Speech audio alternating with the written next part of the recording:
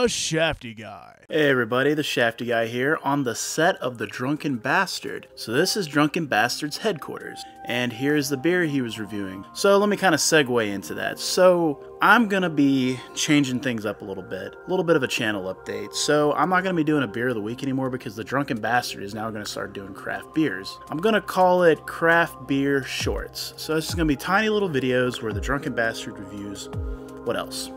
Like really awesome beers.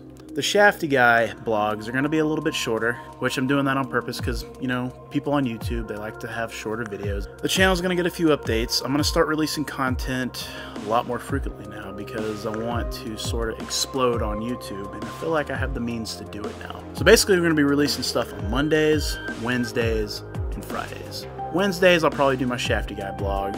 Mondays and Fridays, Shafty Seconds, Drunken Bastard, and we'll get to Jeff McFredom eventually. I've been really busy with Deadwind. We're about to premiere that July 11th, so we're pretty excited about that. So go down to the plaza and check out our movie.